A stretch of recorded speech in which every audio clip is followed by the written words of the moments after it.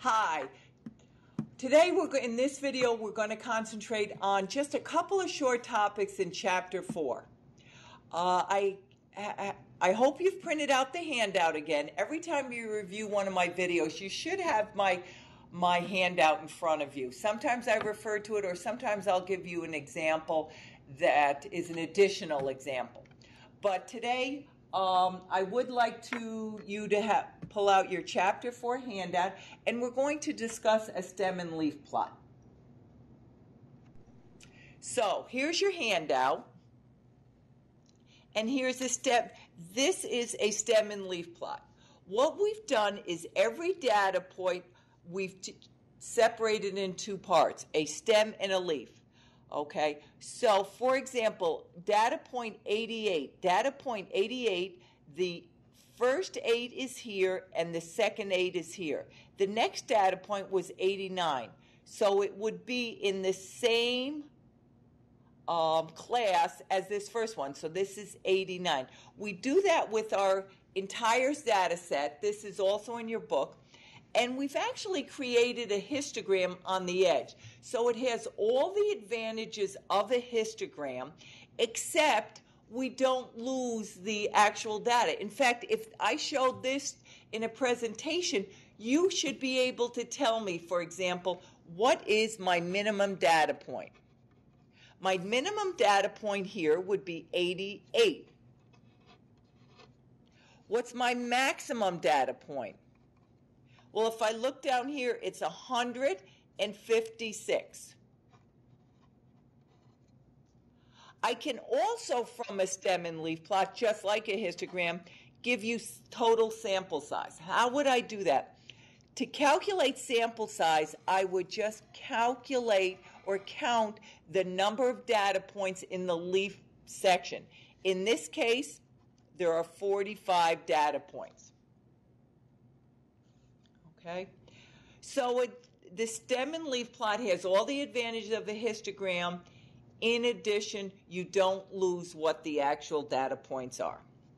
Okay, the next topic I'd like to go over in Chapter 4 is your quartiles. And I'm going to put a blank piece of paper because I'm going to give you an example that you do not have. I recommend before you review this video is to go through my PowerPoints and understand quartiles and percentiles a little bit. But I'm going to give you 7 data points, 18, 20, and I'm going to arrange them least to greatest. You have to do that for quartiles, 22, 24, 24, and 26.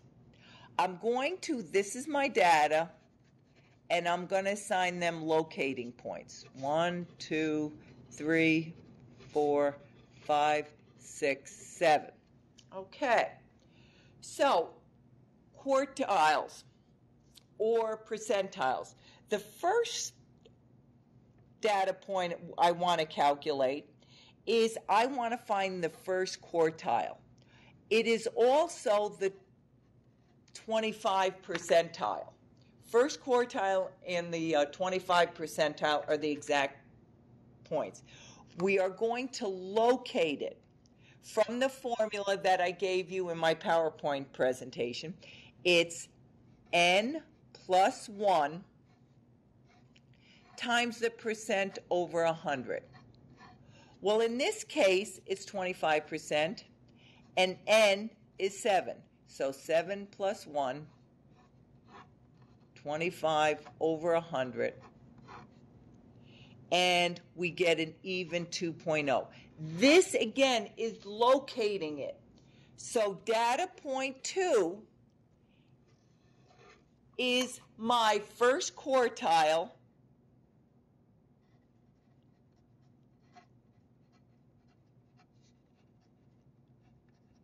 which is my 25 percentile, which is 20. Okay, let's see if we can find our third quartile, which corresponds to my 75 percentile. So we're going to locate it. 7 plus 1 This time 75, we're looking for the 75 percentile. And it's in location 6. So here's location 6. So it's my third quartile, or my 75 percentile, is 24.